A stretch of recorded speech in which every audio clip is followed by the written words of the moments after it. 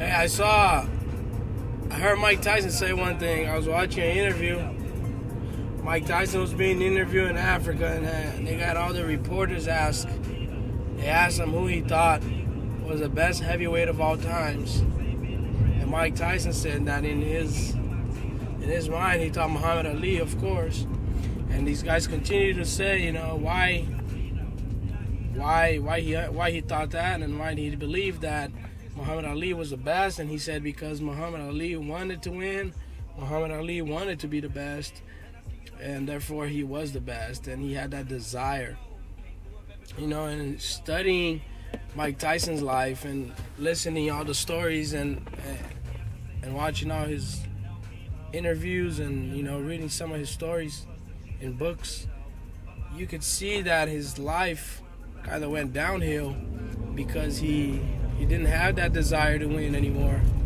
You know, he was world champion at a young age, 20 years old, youngest champion, world champion of the world, you know, making millions of dollars, you know, had a sex addiction. He was, you know, always had like 15, 20 girlfriends, and he had the wrong people around him, wrong management, wrong friends. Don King got involved in his life, and you can see his life started going downhill outside the ring and inside the ring. Inside the ring because he got lazy, stopped moving his head, you know, and before he used to move a lot, he couldn't even get hit. They used to have hard time finding him they had a hard time finding him training partners because he used to move too much. They couldn't hit him. But anyways, and that kind of, you know, it touched me in a way that we can do so many things if only we wanted to. You know, in my career, you know, I could do so many things if I wanted to. You know, be a world champion, do whatever I want. But the fact of the matter is, some of the things we don't want to do. You know, I don't want to be a lawyer.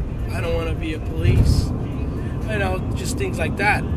But if you really put your mind to it, and if I say, you know, I want to win this fight, I want it so much that I'm going to get up every morning. I'm going to give myself, you know, I'm going to dedicate myself to that goal, and I'm going to give myself, you know, I'm going to train hard. I'm going to do everything that has to be done in order for that goal to be reached. And it's just amazing that, I don't know if you get it, but just by wanting something so bad, we can reach that goal.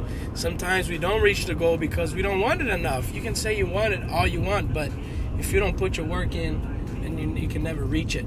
So if I say I really want to win the tournament, but I'm kind of lazy, I don't want to train, I'm kind of lazy, I don't want to diet, I don't want to drop weight, then I start to fight at a heavier weight because I'm too lazy to drop weight, then there's a lesser chance that I'm going to win because I don't want it hard enough.